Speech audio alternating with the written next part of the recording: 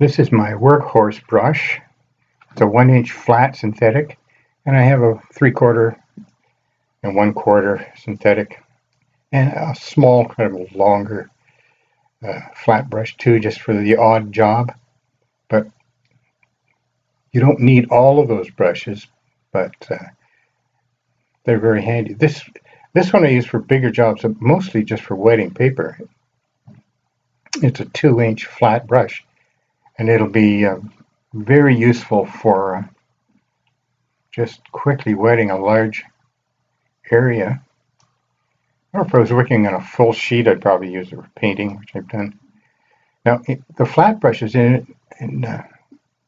addition to the natural way they're going to work with vertical and horizontal lines, you can scrub and push them around and get really nice kind of loose effects that don't actually, oh, that's my 3/4, but these effects, you don't see any corners if you handle the brush right, twisting it and pushing it. It doesn't have to just leave those square rectangular shapes. I find them very useful for this. I think much easier to control than a round brush as well.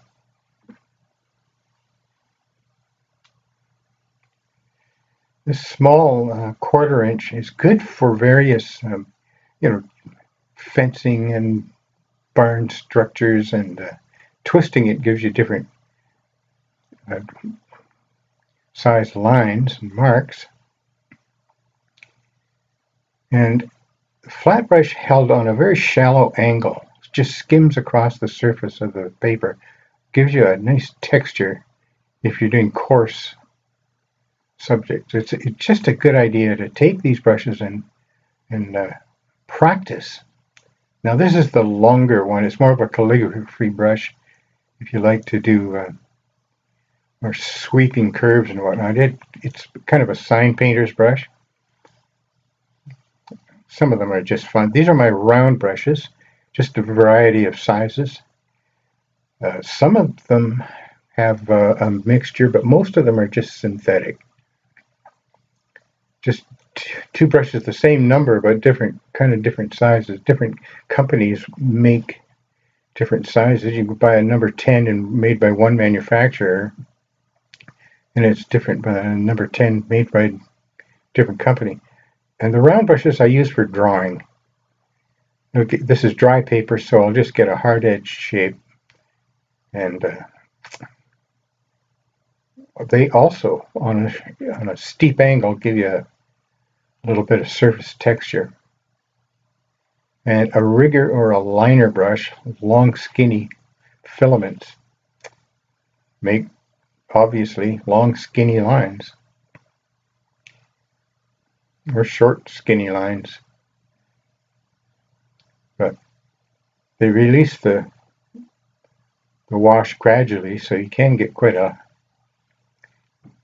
skinny line with it. These are my specialty brushes, mixture of synthetic with a little bit of squirrel hair in some of them, and squirrel hair by itself is terrible stuff, but put synthetic in it and it gives it spring and some control. But these oval, that's an oval wash, squirrel hair mixed with synthetic, and I just want to show you how much it holds.